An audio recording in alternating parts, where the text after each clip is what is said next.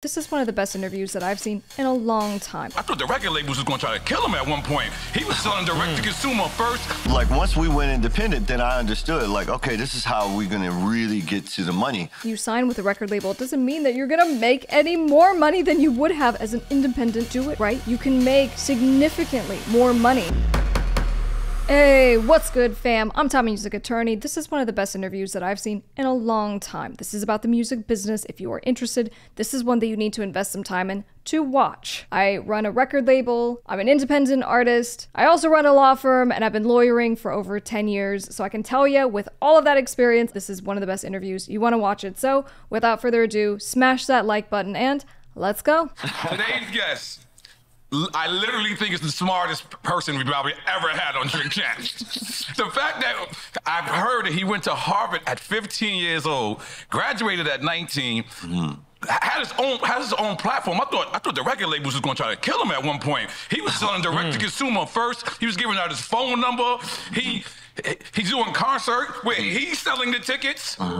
This man is a mogul. This man is a legend, writer, producer, everything. I've been trying to give this man his flowers, and today we're gonna give him his flowers. In case you don't know who the fuck we talking about, we talking about the one, only, impeccable Riley. Let's go. Music producer, artist, entrepreneur. Yeah. Now, the first and the fifth person to ever do something is always that risk taker, right?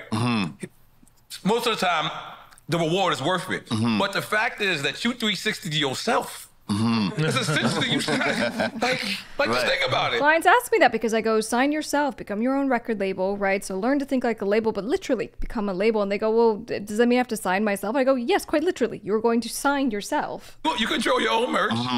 You control your when I found out that you were selling the tickets direct to your shows, it's smart, but that's a lot of work. So are you physically doing that? Yeah, so the way that we've had to do it, like, let's just say we're going to do a venue in New York. The venues have deals with Ticketmaster or whoever the vendors are. So we buy out all the tickets, and then we are our own resellers. So when people come and get the tickets, we can say, yo, the whole venue sold out already. But that's because I can just go. If it's an 800-seater, I'm still doing, theater size seater, 800-seater.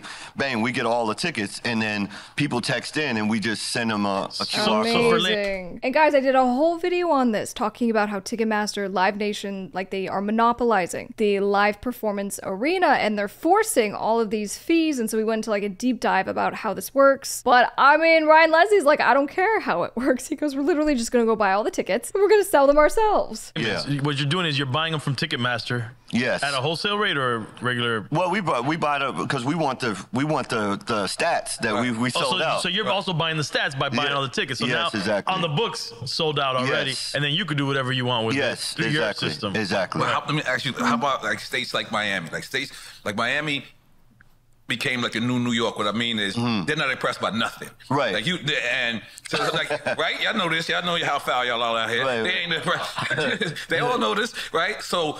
But this is like a market. Like, if they come out if they want to, what happens if you buy out and then only 50%? Do you lose money? No, we always have. Okay. Our process is a reservation. Okay. So we'll say, hey, look, we're going to do one night only. Right. Miami, for example. Right. And we'll say, hey, look, if you're interested, reserve and tell me how many tickets you want to reserve. Text it, I keep forgetting. So they come in, they fill out a little form, they say, yo, I want 5 tickets, I want 2 VIPs, etc.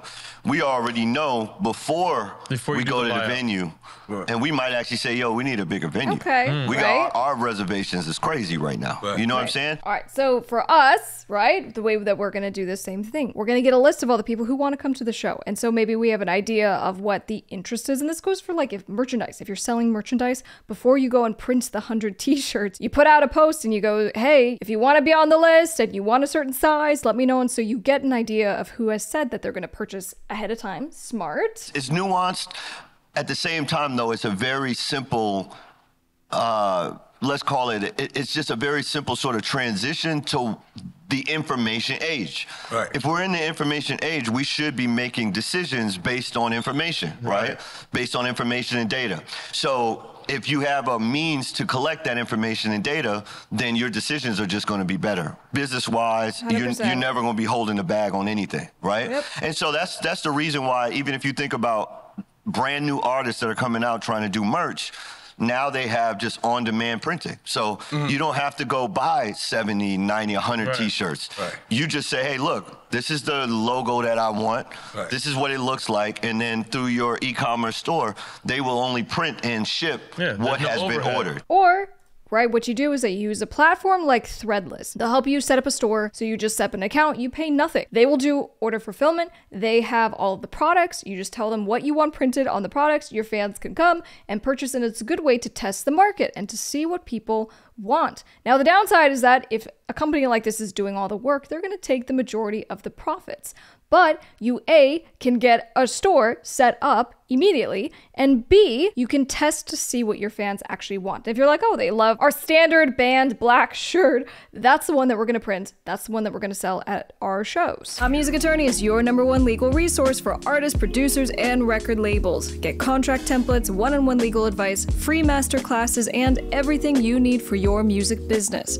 Go to topmusicattorney.com. You know what I'm saying? Right. And so we're getting better and better and better and more efficient at being able to allow creative minds to build enterprise around themselves. And I think, you know, I think there's no better time to actually be an entrepreneur than 2024 and beyond. I think a lot of people have an issue processing the analytics of things to understand it the way you might understand. Not everybody has that knowledge to say, okay, this is what these analytics mean, and this is how I equal it to this marketing plan, or execute it this way. Yeah, but I would say this: you're only as good as your crew, right? And if you're the creative in the crew, then you can't say like, yo, I'm going to be the 360 everything. Right. In some cases, maybe you're just like, oh, you have extra hours in the day, and you could do 4 hours of music and 4 hours of data analytics. But you have to think, this industry, the creative industry, whether it's film, whether it's podcasts, whether it's YouTube. And I would actually say 80-20 is how you need to treat it. 20% of what you're doing should be for the creative until you have things going, until you can bring people in. You have to be dedicating 80% towards the marketing, towards the business plan, towards looking at the analytics. If you don't do that, then you are shooting in the dark and you're shooting yourself in the foot. Whether it's influencing, whether it's music, you have so many people that are magnetically attracted to this industry. They want to be around it, but they're not creative. Right. They are the analytic. They are the analytical person. They are the management person. They are the operations person. And it's just, once again, I think it's just about putting the bat signal out and saying, look, I want the greatest of the great to be around. If you think what I'm doing is great, I want the greatest of the great around me, and you build that team. And until that happens, be willing to do everything yourself. If you do everything yourself, then you have no excuses for not getting something done because you learned how to do it yourself. And then eventually you bring someone in to take that position. Now, when you opened up this site, did you take your music off of Spotify and iTunes? Yes. And now, do you think that same music you put back on your platform? Do you think that helps or hurts you? I think it helps. It helps. And the reason for it is because when you really, at the very beginning, it was more about doing the experiment. Right. Because we needed to do the experiment, make sure it works. And, these are the type of conversations I was having with Nip. Nip did his Proud to Pay. Yeah, I heard Nip did it with you. Yeah, he did Proud to Pay. Yeah, exactly. How did you guys talk about how you guys connected? Yeah, you know what I'm saying? Yeah, and really, that's got to be through my guy, Nathan McCartney. If you haven't even been noticing what Nate has been doing, he has an Instagram profile called The Bag. It's crazy data analytics about the music business and everything. If you check the followers of that page, it's like some of the who's who in, I'm talking about music, film, investment, etc. But he's always been one of these guys that's had his ears to the ground and was one of the first guys that worked with me on Superphone as well. But he actually was the one that put me with Nip. With Nip, so let me ask you, I know we're bouncing around all over, but we're going to cover all grounds. He comes to you and says, I want to sell a tape for $1,000? Yeah, and basically. You didn't think he was out of his mind? Nah, because he had already done the $100 one. That's right. Yeah. You know what I'm saying? I forgot that's that the one part. that Jay bought 1,000 of them, I think. Jay bought 1,000 of the. Nah, he bought 100. So okay. That was the screenshot. The 10 bands, 100 albums at $100, 10 bands, right? Yeah. So he had already done that, but he said, "Yo, Rye, listen, you know, I've been looking at what you were doing. Like we just sat down and compared notes, and I said, hey, look, I'm gonna be honest with you. If you allow folks to actually give you what they believe is worth to them, and you don't put the price on it, then there will be some folks that will come through and say, hey, I think your music has changed my life. It got me through whatever. I've had folks come to me, and actually this is for any artist. Yo, your song got me through a breakup. Your song got me through cancer. Your song got me through whatever it was. And to them, it's priceless. So if they have it, they'll give it. And if you don't put a cap on what you think it's worth, hey, it's worth $12, then I was showing him in my superphone, hey, I got folks that have spent 25, $5,000, you know, 15,000, 25,000 with me. He's like, yo, off a $12 album, and I say, yeah, because once you build a relationship, they'll tell you what they want in terms of what's premium. And artists think too small. Music producers think too small. They don't think that there's someone out there that values their song, their EP, their album at $5,000, at $25,000. And that's what actually would give you that money because they appreciate what you're doing so much. There's so much integrity with artists in general. And I think that people feel funny asking, and they think of this as I am asking or I'm begging my fans to give me money, and that's not what it is. You just make available. There's a difference. In the same kind of way we make our music available on Spotify and music platforms, you can make a decision that you are making your music available, and you are making the option available for people to pay you something out of their appreciation. It's kind of a weird thing for a lot of artists. And so when he was putting the whole package together, it wasn't just, yo, here's the CD for $1,000. Right. You got to go to a show or, you know, got a phone call, whatever it was. And I say, yo, man, let's do it. And you have the app and you got all the data and you'll know every single person where they live and their zip code and their, you know what I'm saying? And you can actually show them your appreciation for their support. Is all this stuff that you did and then even what you're describing here pre-Patreon? Because this sounds like the Patreon model. Yeah, it was pre-Patreon. That's crazy. Yeah. I said it in your intro. It's like you're a real threat to the industry because if they have more of you, what are they needed for? Listen, you're putting everyone out of a job. So you ever got nervous? I never worry about that for the simple reason that when it's your time, it's just your time. Right. And you have to do the most that you can with the decades that you have. Right. And we really only get 3, 4, if we talk about decades. Right. You know what I'm saying? And we're lucky if we get 3 or 4 of them. You know what I'm saying? So you have to do the most that you can with the decades that you have. And if I really think about it, some of the artists that... So he's not even sitting here so far. He's been just so positive, and I love this. The people who alleviate the negativity in their framework and just being like, the music business is over, nothing is working, it's so hard to get fans. If you think through this, you manifest more of it. If you think of your career through this framework, you manifest more of this negativity. And so with Ryan Leslie, he goes, well, I don't really know what's going on with everyone else. This is just what I'm doing. This is what's working. And he goes, also, I'm just so grateful for like what I have because you don't have this forever. You don't have this opportunity to create. This is such a great interview. We still revere to this day. There's this concept of like the artist age of reckoning where like some of our greatest were all gone by like 28. Tupac, Big. Yeah, you know what I'm saying? And so they did what they had to do with the time that they had. So for me, I'm like, yo, I've had plenty of decades, you know. Right. And so if what I'm able to do is plant the seeds, whether it's plant the seeds for, like you said, a Patreon or, you know, any of the Superphone competitors that have come out, right? And clones that have come out, or plant the seeds for the next artist to be able to know what to do with their money, how to do it with their money the right way. I think, you know, there is a possibility to actually have a real creative middle class, right? Because, you know, for me, and going back to the beginning of the conversation, for me, going to Harvard and then saying I want to be in music, Oh yeah, that's right. So he all went to Harvard. I really appreciate all the points that he's making because even in literally saying that people have ripped off what he has done, he goes, you know, basically these infringers, he's not even angry about it. He goes, I'm glad I planted the seed for someone else to come on and do something that make them money. Everyone just assumed I was going to be broke. Right. Just assume. They just say, yo, you want to be creative, you want to be in the arts, you're going to be starving for a long time. You might just get that break where you're the 1% that actually gets on. But I think as you're talking about, if you understand how the data works, as Nip was talking about, you understand how to connect with that core group. It doesn't matter even if it's just a product that's not music.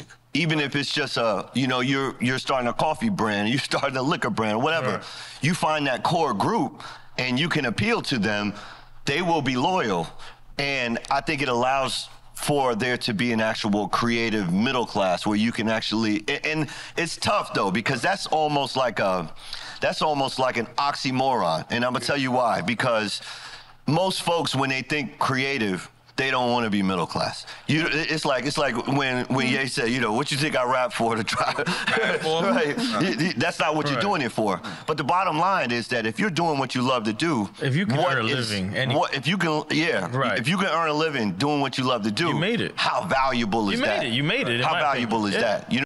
And if you take away this idea that you need to have this glamorous life, and, you know, I say this, I go, you know, as a law firm owner, I represent clients who make, let's say, $10,000 a month, easy, with what they're doing as music producers, as singers, right, as performers, and they might not have millions of followers or millions of streams on Spotify, but they're actually making way more money than a major artist who is signed and does have millions of plays on Spotify. And so it's really just understanding, like, what kind of artist do you want to be? What's the point of what you're doing? And I think if you shift that framework, you'll stop getting down on yourself when you go to your Instagram and you're like, that last post that I posted doesn't have 10 million likes on it, therefore I'm a failure. And that's just not true. You know what I'm saying? And so really for me, I think really that's the crusade that I'm on. So I'm not worried about, you know, if it's my time or, you know, all the greats, the greatest of the great, their impact was even more exponentially increased by the fact that, you know, maybe folks felt that they were gone too soon. Right, like Martin. Where you talk about Martin, you talk about X, you talk about Nipsey, you talk about Bob Marley, you talk about Pac, because Jimi Hendrix, the body of work that they have, that's all you got. And then you start realizing, man, to be that age and be talking like that, playing like that, thinking like that, you know what I'm saying? Right. And it sets the bar for us that are actually still here. We still here, so we better be continuing to push. You know what I'm saying? Major or independent? Major or independent? Yeah. Independent. Okay. Your first two albums was on Motown, correct? Yes. This is me being straight spoiled.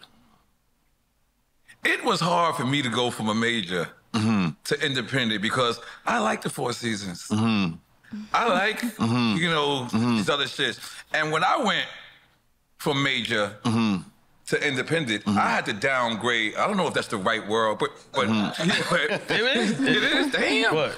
Yeah, but I had to downgrade. In your mind, shit. It was, yeah. Yeah, like it was.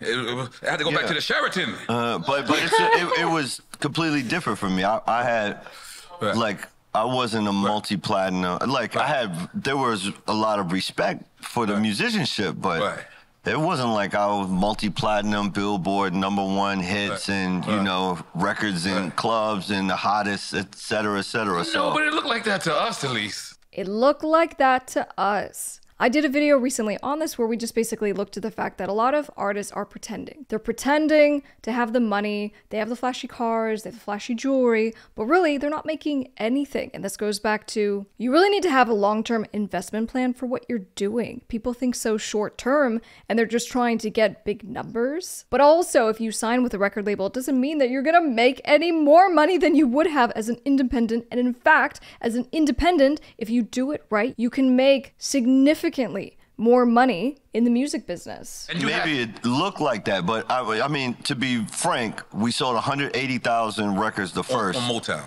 And 60,000 on the second. Now, the second one, we got nominated for a Grammy, but I mean, that's a total of, I mean, we didn't even, you know. And still. They didn't even recoup. probably. In the era where you had to sell like crazy amount of records, gold and so platinum. You literally, I heard you say this before, but you literally made more money off of your independent albums than you did. Now, is it entirety? How about the tours? Yeah, but that's what I'm saying. I didn't even tour off of those albums. Oh, you know what I'm saying? I understand what you're saying. So, like, once we went independent, then I understood, like, okay, this is how we're gonna really get to the money, because that's, I think, what's so opaque. It's very opaque when you're a major label. You're at the major label. Things are paid for, studios paid for, advances paid for, travel is paid for, etc. But then once the sales come in, unless you reach a certain amount, you gotta wait till your next album budget opens up before you get paid again. It's a bank loan. I think you had an 80-20 your first deal or something like that. And that's what I'm saying. It's just like, you know, for me, I don't like that opacity. I want to have full transparency. I don't know what that word means. Say that again. Opacity? Yes, I want. Yeah, it's opaque. What does that mean? Okay, opacity. I gotta use it. You know. So I want full transparency. Right. And yeah, and I think that's so fair. The record labels really are glorified banks because they're giving you a loan. They're funding you to sign you. They're funding you to market the album, get you in the studio. And there's nothing wrong with you now owing the label. That's the deal. That's the contract that you signed. And so then the royalties that come in from the music go to pay back that loan. The one-to-one is always, well, what if you just did this yourself and you went to the bank and you took out a loan for $100,000 and now you're responsible for what happens with that money. So there's the treating it as a loan because it is a loan, but then you have the second piece of a record label that has no interest in giving full disclosure and detailed statements of what it's doing with these accounts. It doesn't want to deal with the artists and the artist's questions. So they're just going to send a little, hey, just letting you know, your royalty for this month was like $12 or you didn't get paid because you're unrecouped. And so that was, quote unquote, none of my business. You know, how much did they make, you know? And so that's why I really wanted to go independent, because I was like, yo, if we sold 180,000 records the first time, how did I only sell? We're in the information age. How did I only sell 60,000 the second time? We should just email everybody who bought the first. And is that just U.S. sales? Because they could have did that, and like you said, they didn't give you the information. So what he just said, he goes, we could have just emailed everyone who bought the first album. Why did only 50% purchase? And that goes to, if you are an entrepreneur and you are in the music business taking this seriously, you're going to think about numbers like that. You go, I don't know, what kind of marketing campaign did the label do? And most artists won't know because you're not included in those conversations. Maybe you sold, because we was hearing the records everywhere. So we had to, maybe they... I truly believe, man, I think that the records were favorites amongst artists. Okay, wow. So if artists were sending around, yo, you heard Ryan's joint, etc., they were favorites. But when I went to Germany, I was not on the radio in Germany. Everything was on little mixtapes. People were spinning it in clubs, etc. But there was that real groundswell of people that's like, yo, I like this music, you know? I remember me asking for like accounting and things like that, and they telling me, the record label was saying, oh yeah, we spent 500 grand in Japan, and we spent 250,000 in Dusseldorf, Germany, and we spent this in only in Dusseldorf, Joe. Right. You know Dusseldorf is my favorite place. The only place You know Dusseldorf. You know, I go to Hamburg, Frankfurt, all that. You know, Berlin and all that. You know, I've been around quite some time. But what I'm trying to say is, when they did that to me, I couldn't. Like, it was, I don't know, I don't want to say it wasn't ordered in back then. Yes. I just didn't know about it. Right. There was no way for me to, there was no Instagram. So if they said they had a poster of me in Japan, I had to just take it. We know now that they were scamming everybody that way. Right. Yeah, for real? Yes, the marketing budgets were all, they were siphoning money like a motherfucker. This is proven that I got caught. But this is why you love the majors, because the era that you were in was when the record labels were flush with cash. So they didn't make you pay back. They would be like, cool, they would let you off your cut. It's still flush with cash, though. Let's not get it twisted. It was crazier back then. The record off of CDs, I love those margins back then. I love this. Me and him argue all the time because he's a super independent guy. Which I just think that independent, if you want to go to major, be independent first so you can leverage and have a better deal. 100%. 100%. If you're gonna go to a major, if that's what you want, cool. I'm the attorney that's gonna help you with that, but you gotta leverage it. What is your bargaining power if you're gonna walk in and say, hey, I want a deal, and not have them take complete advantage of you? The machine, you know. See, I feel the opposite. And you tell me. I feel like you should go major first. Let them spend that budget on you, because they can't never take back your fame. It's not like that now. In his era, it was. Now, they're accounting for every penny. I'm not a dinosaur, man. Like, what do you mean? Wasn't 900 years ago. But in the terms of the record business, it was. Yeah, what I'm saying, though, is I agree. If somebody else is going to spend the money to make you famous, and then you can actually leverage that and make sure you do it the right way. And you can come out whole. But now, a lot of these artists aren't coming out whole. They're stuck in that now. And these deals. I don't know what you mean. I'm definitely more along the mindset of back in the day, record labels would pluck you out of obscurity and they make you a big star. They don't do that anymore. Now they're looking for artists that already have some buzz. They already have a fan following. They have music that is doing well. And then they pour the gas on the fire. And so, to the point, the argument of just being like, well, yes, it's a loan, but the label takes that risk. You don't have to pay back these loans personally. It's just a risk related to your music. Your music is now owned by the record label. You're probably not going to get paid anything because they're in the process of recouping. So there is an argument that, okay, sign with a label. Hopefully they do a great job. Hopefully they have that investment, make you a big star. But I always say, what happens when they don't? And they still own your music and you gave up all your rights. Well, no. They're stuck, so they spend can't. the money. They haven't recouped. They can't. You talking about stuck with the record label? Back then, you could not recoup, and they were doing well. The labels, they could have liked you as an artist. Be like, cool, yeah, no problem, and we'll let you out your deal. Or let this person buy you out your deal. Like, they were making deals left and right. I don't think as Nori, I never recouped. Capone Noriega, I did. As Nori, I spent so much money. I mean, like, I wanted to. Nori signs today. He's signing a 360 deal where the name Noriega or Nori is copyrighted by the label. Yeah. And when you don't recoup, you can't use that name. You better go on as Sir Francis Jr., the MC, out there and make a living, buddy. Oh, man, let's get back to Quick Time Slides. They got spooky. But even though these labels are crumbling as we see them right now, I think the tech companies are the new record labels, and they're the ones winning. I think your idea, period, is a new record label for those that I'm talking about the bad guys. When I say the bad, but imagine we take your concept, right? And now you showing people, because even when you was dropping independent, it looked like you was major. Oh, because we I watched you in the Breakfast Club and I seen you acknowledge we were moving that way. Yeah. You know what I'm saying? So, but that's the other piece of it. It requires also the financial infrastructure. Right. Because otherwise, like if you can make $100,000, pay $4,000 a month forever, then that means you can make $1 million, pay $40,000 a month forever. Right? So that's really, once you have both the business infrastructure and the financial infrastructure, then it becomes an infinite loop. And that infinite loop is really that's really what an artist needs to be able to say, like, you know what, I want to go record my next album in France somewhere. Like the Rolling Stones did it. Yeah. He's saying if you don't understand the music business, or better yet, if you understand the music business and you have a music plan, you can put forth a way to pay for your dreams. You don't need a label. You don't need anybody else. You just need to understand what you're doing and actually have a business plan. I think you being as smart as you are, right? You having this early idea that's fucking genius. We all know it's genius, and we all know if it works, when it works, how the artist can benefit off of this. Right now, radio is still important, right?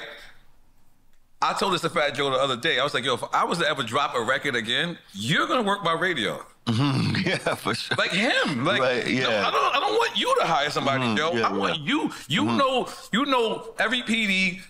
He's put in 27 to more years. Right. He put in that work. Where Joe has to fight. He did it. I feel like that's the future. Like when the concept that you have, but artists working for other artists, and artists are saying, I always love Violator for that. Violator was like artists managing artists. Chris Lighty was like an artist too.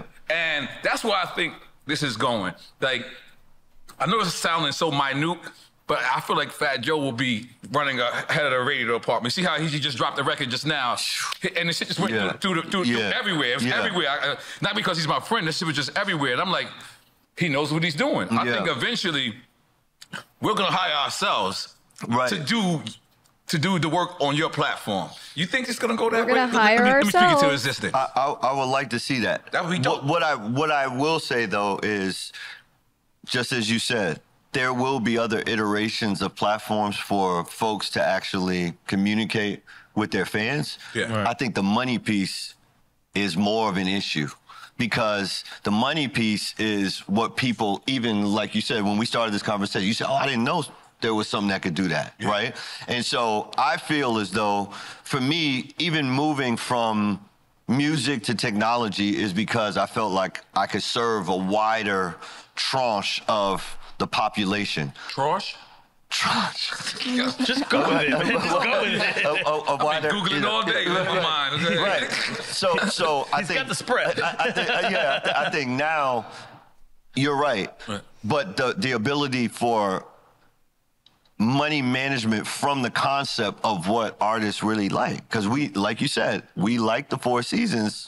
We like the, you know, if we could fly charter, we like to fly charter. If we could go vacation, we could go on a destination recording. We'd rather do that than the bedroom recording, right? One of the things that they're talking about is this tech company model, right? But what I call it is the media label. The new record labels that are doing well, right, are media labels. It's not that music is the only thing. Music is very important when you have a music label. But if we now think a little more globally too, it's all of media. It's the video aspect. It is the live performance and the media that we see as part of those live performances. It's the digital assets that we are streaming, that we are licensing. Now you are thinking about actually monetizing everything that is created, including social media content. So it's about how do you work the finances to be able to deliver that. And that's why I think, like you said, when we were doing independent albums, we still look, I swear to God, I thought you were still on a major. You know what I'm saying? Like, me and him always argue that, and it's like, yo, you know what? Let's take the best of both worlds and mix it together. And I think that's what this is. Like, for us to make independent money, but to look like a major, look like a major's backing it, because then you lose nothing. You actually gain everything. It's like, and I believe that this is a big and to be able, I believe you struck it. To stand on your own independently and strike strategic partnerships with whatever major entities. That's really the goal, because that's where a lot of you could get a lot of financing from. For sure. Doing deals. And that's what we talk about. Like, so we have Kesha starting her own record label and then doing a distribution deal with ADA versus signing with a record label, right? So she retains ownership of her music. She has discretion creatively. She has oversight of things like marketing and budgets that are being spent. And so you do that because, again, you walk in with negotiation power, and you now are partnering with a big company like a record label, again, as a partner. Cut you off. Think about it. When you're doing it on your own, and if you don't show up to the radio station, it all gets on you. But now if you have somebody who's professional in that position, it's like you're still independent, but you got somebody else helping and saying, yo, listen, we got to make it to Cosmic Cav at 5 p.m. He's going to pull our record if we don't do it. If you have somebody who has that experience, I think, why wouldn't you do that? I think that's the only thing that's missing from this beautiful idea. It's like, you know what? It might be really us running us. And when I say us, I don't mean race. I mean the people that's a part of the culture. You understand what I'm saying? Like, it's important. Yeah, it's important. I think we should make some noise for that. I had a moment. Because before, when I said about the tech industries taking over the music industry, what is your take on that? Like, how everybody's kind of vilifying the Spotifys and all the DSPs. Like, what do you think? It's necessary. I think they're a necessary evil. I believe that a symbiotic relationship between the creativity and the technology is necessary, and it will take several iterations until it will be perceived as fair. But I believe, like, you know, that there was no other way to go than a Netflix or a Spotify. Right, but do you like it's all, the entire library of all recorded music is in my device right now. Well, the library of humanity is in your hand right now. But that's what I'm saying. So it's it's inevitable. And it's almost like how they might want to vilify AI, but it's inevitable. And so we were just talking about motif versus, phantom. But when you think, or Stevie Wonder, the guy Ray Kurzweil, who made the Kurzweil synthesizer, he's a super forward thinker on what's called technological singularity, where you won't be able to tell the difference between a human and a robot. At some point, he believes that at some point it's going to converge, and so that's why you have a neural link from Elon Musk or whatever. Like he'll put a chip, and it's like, okay, you either assimilate or do you at some point there are folks that are going to say, hey, I don't want the chip in my child, but then does that mean that your child is now going to be behind all the other kids that have a chip? Right? So at some point, there is going to have to be some sort of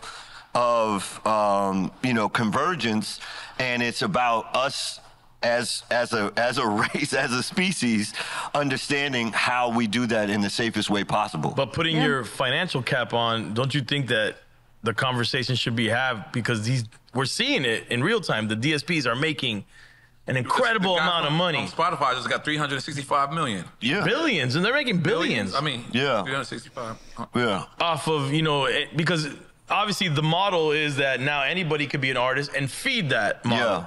And it generates income, but... And I wonder if Ryan Leslie is going to come back and just talk about his direct-to-fan model, where he has now put everything on his own platform, right? So, again, I think of DSPs as an opportunity for marketing. It's not necessarily where you need to, live and die with your music only on that platform, because that doesn't make sense. That doesn't make sense for you to spend money and time and effort into creating something that you then essentially just put out onto Spotify for free.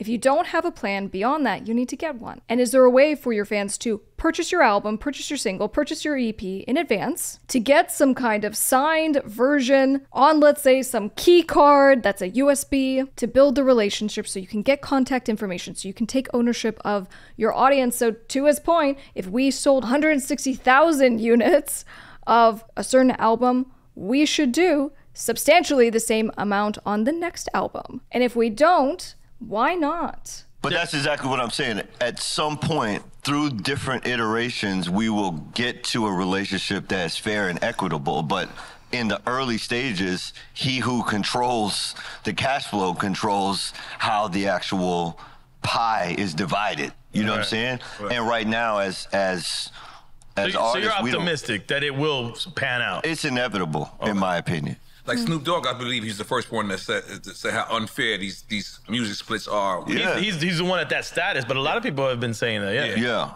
I believe he's the first one I saw. Like, no, definitely at that status that was willing to step up.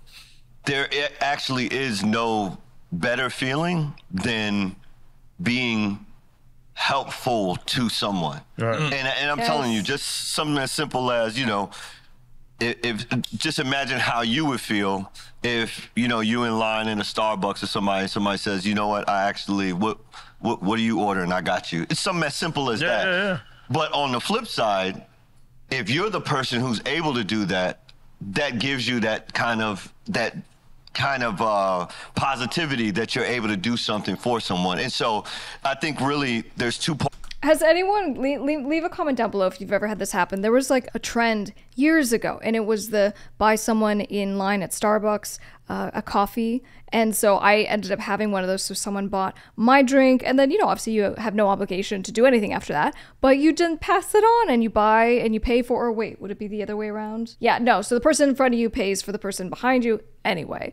But I like what he's saying. It feels amazing to make other people feel amazing and to be the source of that good feeling. Take care of yourself so that you're in a position to be helpful and of service to folks. Right. So obviously, if you're taking care of yourself, you're going to feel great, right? It's like the plane mask. You got to put it on yourself first before you even help your kids. And then number two, actually be in that spirit of service, because there is no greater reward than knowing that something that you've done is actually helpful to someone else. And I believe that not only is this something that he actually believes, it's his philosophy, but it's something that he applies to his music career, because when you apply this to your music career, you start winning. When you think of your fans, when you're making content, it's not about you. It's not about your vanity. It's not about your highlight moments. It's about how can you make someone feel good for a moment, and you can connect them with a song that you made, for example. Or that ultimately you go, if I want to build a connection, a real connection with my fans, how do I do that? That means I have to make myself uncomfortable. I have to figure out a website. I have to set up an email list. I have to send these emails. I need to get an email list for my live shows and then type those into my Aweber. It's tough. But if you are thinking about what is best for your fans, that's going to be the thing that makes you win, particularly with this direct-to-fan model that we keep talking about. That's why I have the optimism about music and technology. Right. That's why I have the optimism with, you know, if people are not making that much money in music or that much money, period. I have seen, literally have seen folks who have taken, you know, mail carrier, commercial truck driver salaries and turned it to millions of dollars. And it's because they just need to know. It's middle school math, but somebody just got to show them. Too. They had some discipline. Yeah, and that's they have important. somebody. They got somebody that's going to show them. Right. You know, and for me, I had someone to show me. So that's really what it's about for me. Ryan Leslie, one of the best interviews that I've seen in a really long time. Please drop a comment down below if you thought this was amazing. And quite frankly, I feel like I really need to do an interview with Ryan Leslie. So if someone knows him, please reach out to him, send this to him. Tell him we need to get him on the Top Music Attorney podcast. Guys, if you haven't yet, make sure you give this video a big thumbs up. I'll see you on the next one. I'm Top Music Attorney.